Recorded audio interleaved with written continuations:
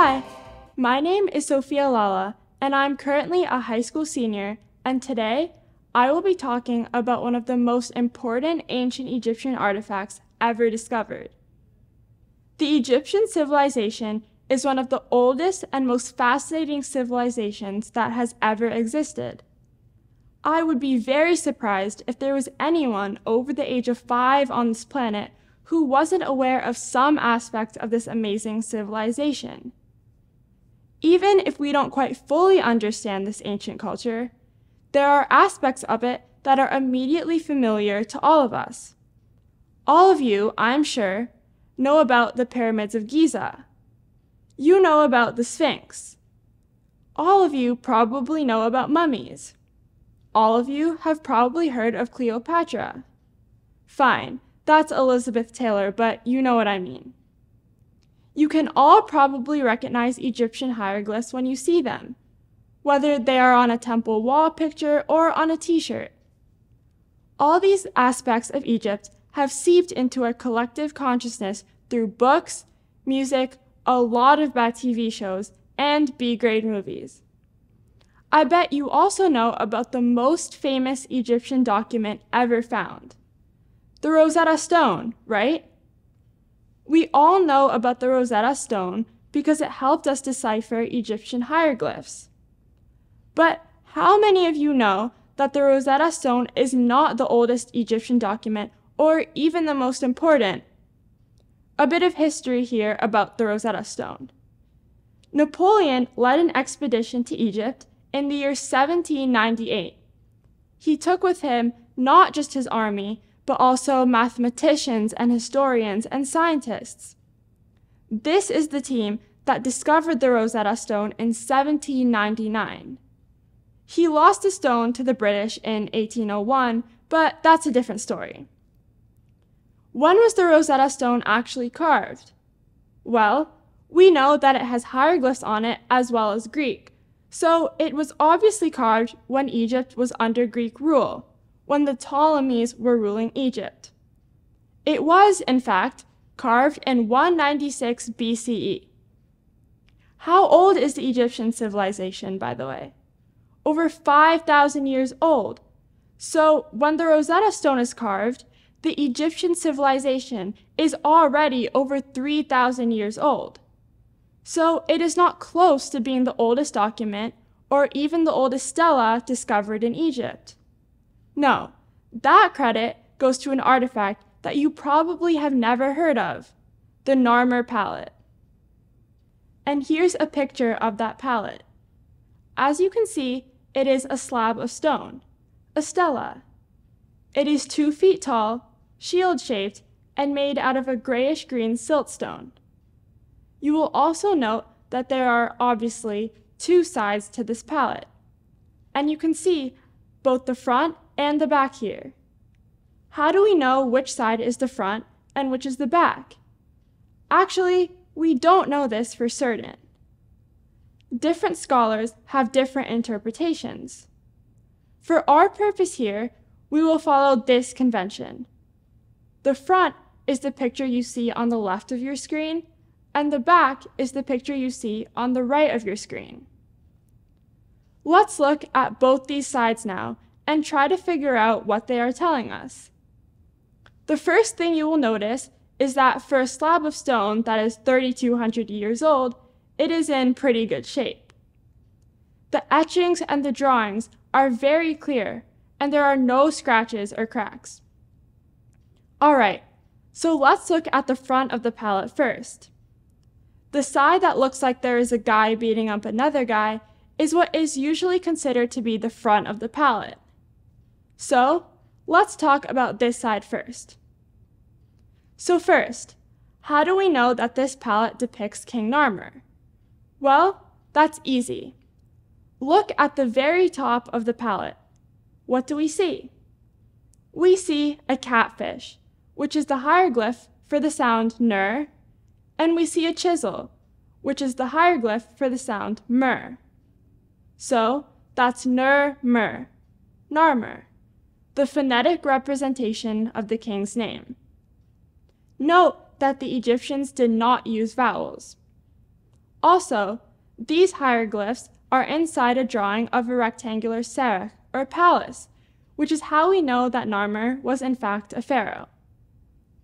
Okay, so now that we have established that, let's try to figure out why there is a tall guy holding another guy who is kneeling in front of him by his hair and beating him with a mace. Well, for that, let's look at the other side of the palette, the back of the palette. What do we see? We see two weird mythical creatures with their long necks intertwined. What does that mean? What's the significance of these creatures? To figure that out, we need to talk about Egypt in 3200 BC. In 3200 BC, Egypt is not Egypt as we know it today. In fact, it is two separate Egypts, Upper Egypt in the south and Lower Egypt in the north. Yes, that is not a mistake. Historians called Southern Egypt Upper Egypt and Northern Egypt Lower Egypt. Why? Because the Nile flows from the south to the north. So, that is the naming convention. Mouth of the Nile is Upper Egypt. The Nile flows from Upper Egypt to Lower Egypt. Okay, so there are two Egypts, Upper and Lower, each ruled by a different pharaoh. And just like they do today, kings back then liked to wear crowns. The pharaoh of Upper Egypt wore a white crown that was shaped like a bowling pin, and the pharaoh of Lower Egypt wore a red crown that curled upwards like a snake. Alright, so having established that, let's look at the front and back of the Narmer Palette one more time. What kind of crown is the big guy, Narmer, wearing in the first picture? He's wearing a bowling pin crown, and that means he is the pharaoh of Upper Egypt. Now, let's look at picture number 2, the back of the palette. Look carefully. Narmer is now wearing a double crown, the original bowling pin crown, of course, but his crown also has the snake-like shape now. Narmer has conquered Lower Egypt and has become the pharaoh of this unified nation-state. That is what the entangled necks mean. They signify the unification of Upper Egypt and Lower Egypt into the first nation-state in history. And Narmer is, therefore, the first pharaoh of this united Egypt. By the way, ever since this battle between Narmer and his enemy, all Egyptian pharaohs have worn the double crown.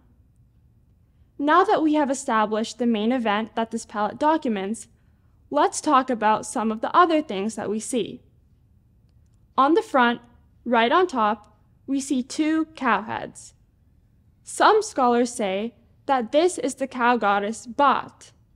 It was usually rare for Bat to be depicted in artwork, but here, she is seen in bovine form.